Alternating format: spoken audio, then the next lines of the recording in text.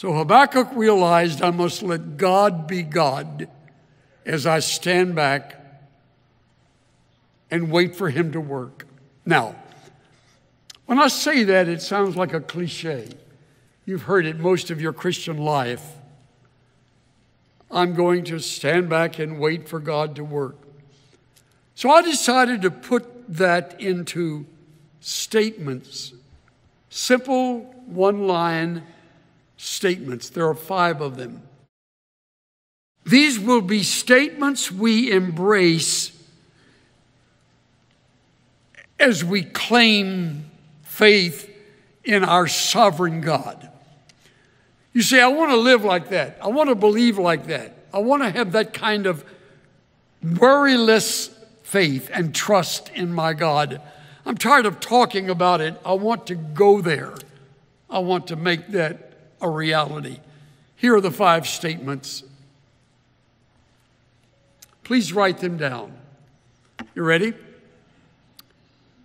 God is able, I am not. That's statement 1. Just write it on the first line. God is able, I am not.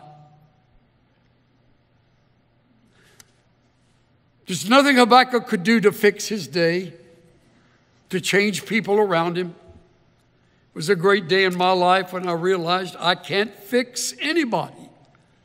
But I serve a God who specializes in that. He's able, I am not. God is able, I am not. Here's the second. He knows what's best. God knows what is best. I do not.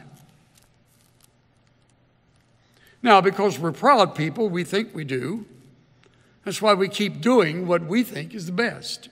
And we make a mess of things. And so when we embrace a life of faith and put our trust in a sovereign God, we say to him, God, you know what is best. I do not. I do not. I'm waiting for you to do what's best.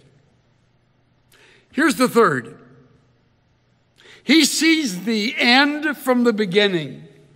I cannot. God sees the end from the beginning. He sees it all. I cannot. That's called being infinite, and we are finite. He knows how all of this is going to work its way out. He knows all the answers at the back of the book. No problem is unsolved to him. We live in unsolved problems, and we can't see how they're going to work out. He sees it all. So this is third. He sees the end from the beginning. I cannot. Number 4. He should have his way in this. I should not.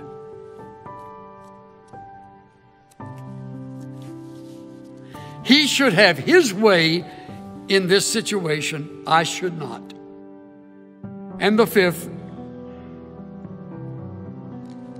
God must be glorified through this. I must not. God must be glorified through this. I must not. I'll tell you, you memorize those 5 lines, your life will change. Your life will change. You will find that there will be calm in place of panic.